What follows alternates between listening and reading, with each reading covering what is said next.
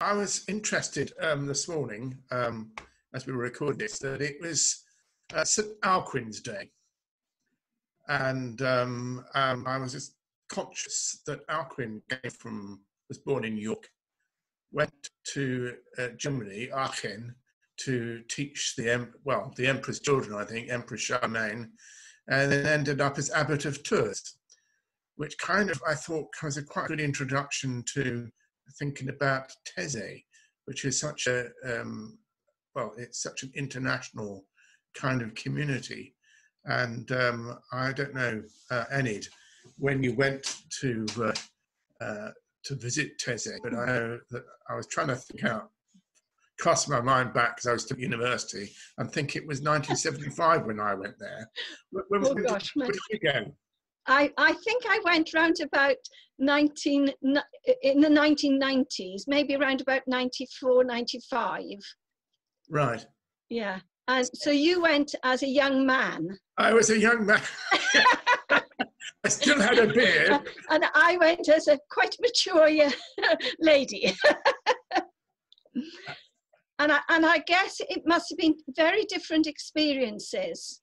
So would you talk about when you went first, and then I'll tell you about my experiences. Yes. Okay, so I was at Bristol University, where I was studying theology, philosophy, and I was a member of the Anglican Society, and we met at St Paul's Church in Clifton, and the chaplain there thought it'd be really nice during the summer holidays to have a trip to Taize. And I think we were about 15 of us, because we all went in a minibus, so actually about 15. And we're not all theology students, there were people doing other subjects as well. And we had a terrific journey down the Loire Valley in Taize, and it was the journey itself was really good.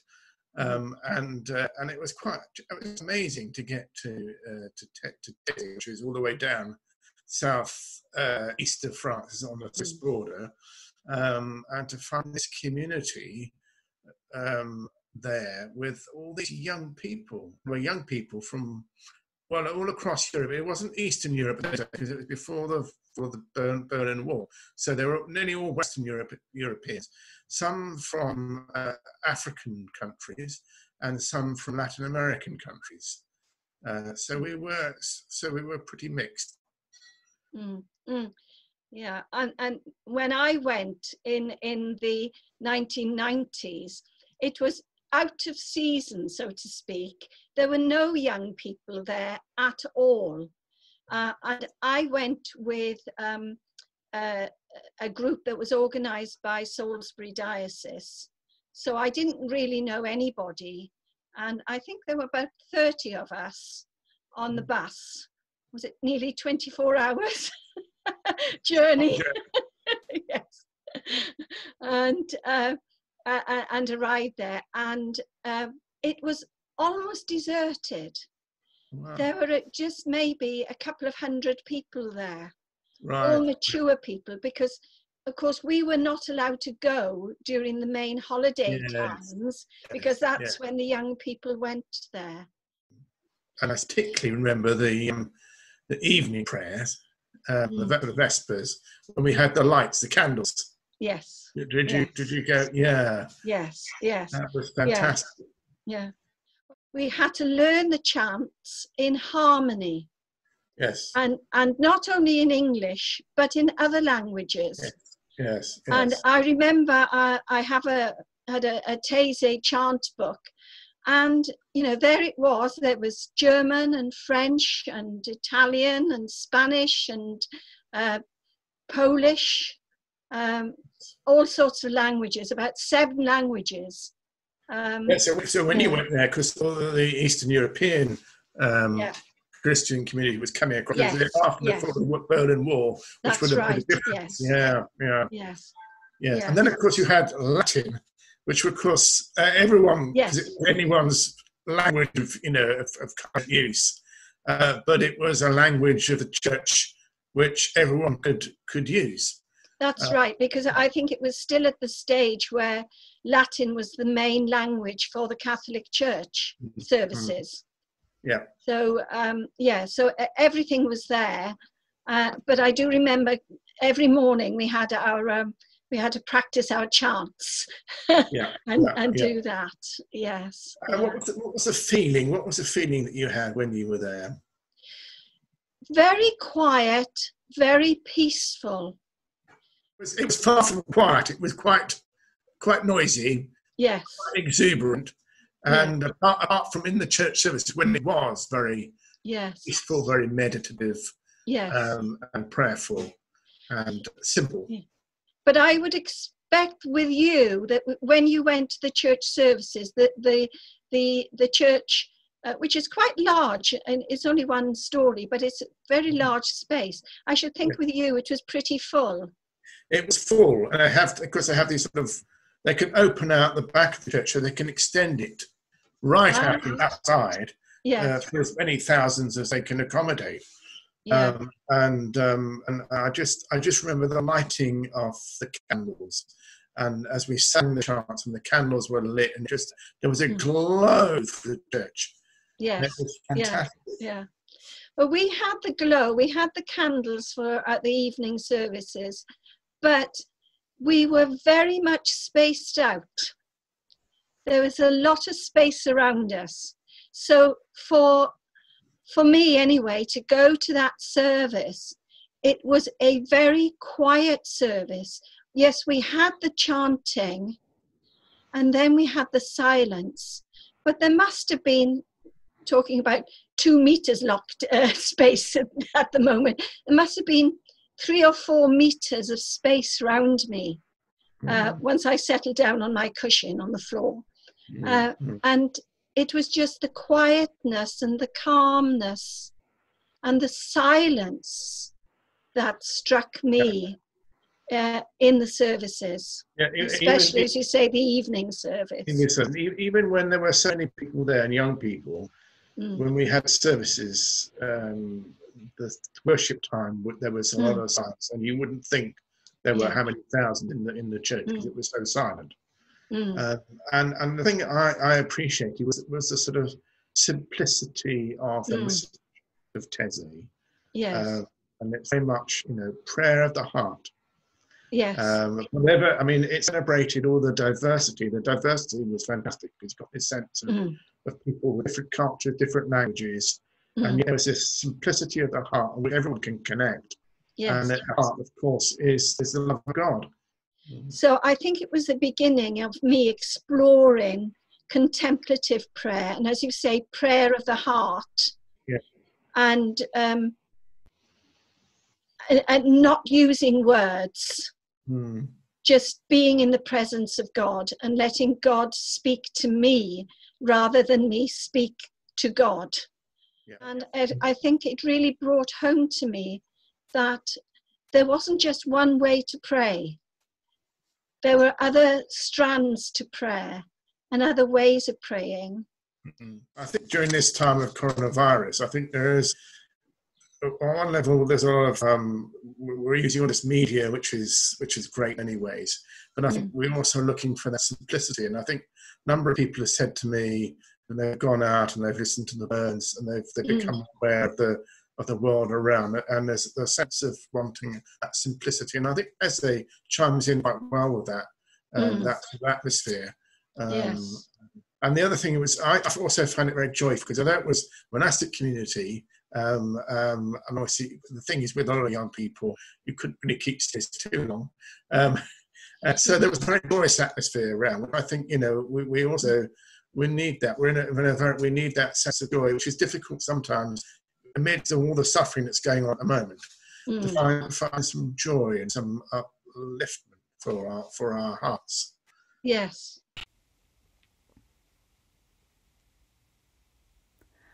A reading from Luke's Gospel, chapter 11. Jesus was praying in a certain place, and after he had finished, one of his disciples said to him, "Lord, teach us to pray, as John taught his disciples." He said to them, "When you pray, say, 'Father, hallowed be your name. your kingdom come. Give us each day our daily bread, and forgive us our sins, for we ourselves forgive everyone indebted to us.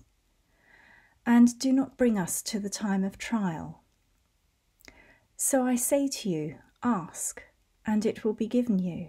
Search, and you will find. Knock, and the door will be opened for you. For everyone who asks receives, and everyone who searches finds, and for everyone who knocks, the door will be opened. If you know how to give good gifts to your children, how much more will the Heavenly Father give the Holy Spirit to those who ask him? This is the word of the Lord. Thanks be to God.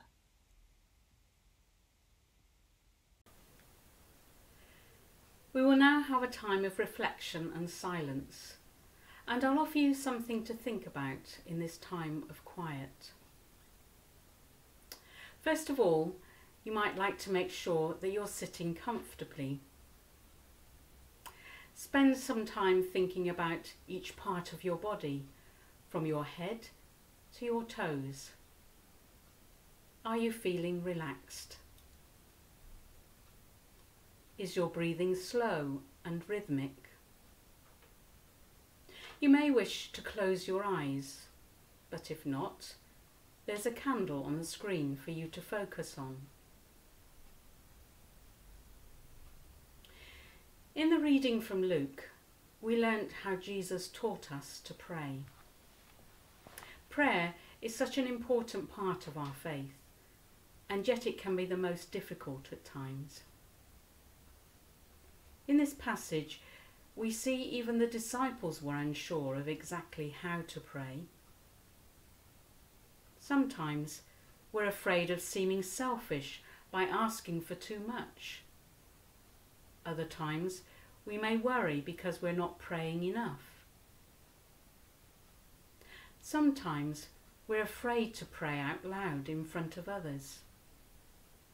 But when we pray alone, we end up falling asleep or realise our mind is wandering. In this time of crisis, I wonder if you're finding prayer difficult. Why is prayer so difficult? Others may be feeling that they can't pray at all. What then would help us to pray?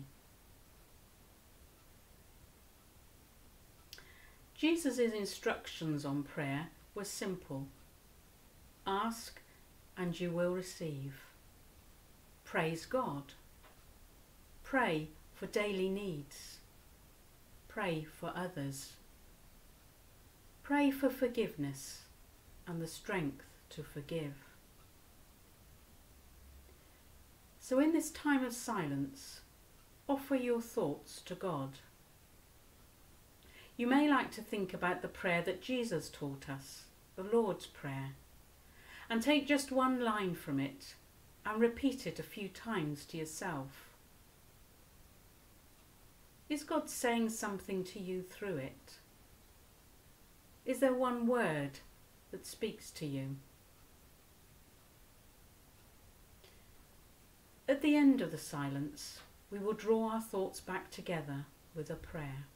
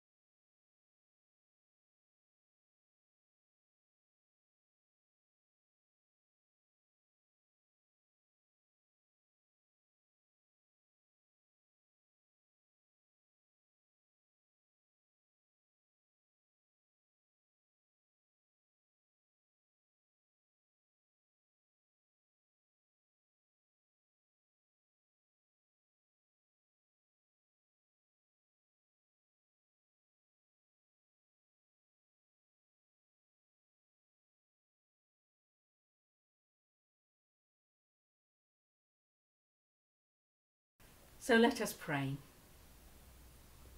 Father, hallowed be thy name. Thy kingdom come. Give us each day our daily bread. And forgive us our sins as we forgive everyone who is indebted to us. And lead us not into temptation. Draw us to a deeper relationship with you through prayer. Teach us to pray. Amen.